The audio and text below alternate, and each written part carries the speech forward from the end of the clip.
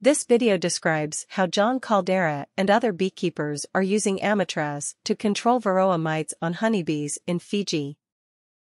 We have found it to be a cost-effective and safe way to control mites.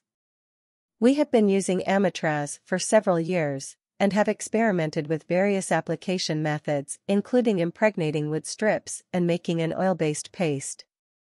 The most practical application method we have found is to soak paper towels with a mix of Amitraz and ordinary cooking oil such as soybean oil, and then placing the rolled-up paper towel across the top bars of brood frames in a bee colony. Amitraz is the active ingredient in the popular but relatively expensive Apivar strips and Omiflex paste. We soap wash a few colonies in each apiary to approximate the mite load prior to treatment. We conduct another soap wash after each dose to confirm the treatment's effectiveness. Our Amitraz application method is based on experiences of American beekeepers as well as our own experimentation. It is consistent with the Amitraz product label instructions.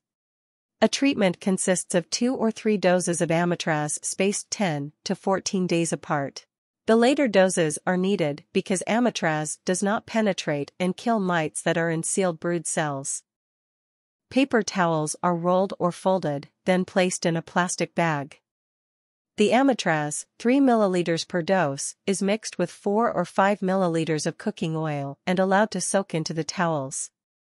The effectiveness of Amitraz on the towels degrades quickly, so it is best to apply it in the beehive the same day as mixing with the oil.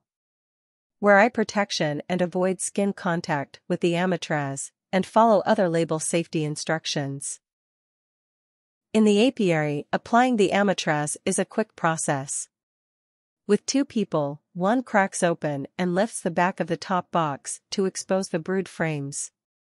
A second person inserts the Amitraz-soaked paper towel across the top bars. When the brood area is in more than 2 boxes, a second dose may be applied across top bars of the second box. The bees will gradually remove the paper towel, or the beekeeper can remove it after a few weeks. As with any mite treatment, it is best to treat all hives in an apiary at the same time, so fewer mites are reintroduced to the hive by drifting bees. We estimate that 95% or more of the mites are killed when 3 doses of Amitraz are applied 10 to 14 days apart.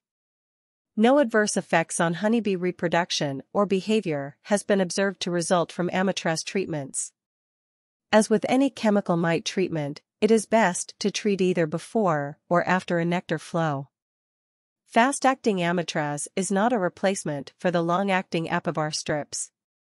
However, it is far less expensive, so it may be appropriate for beekeepers where cost is a serious consideration.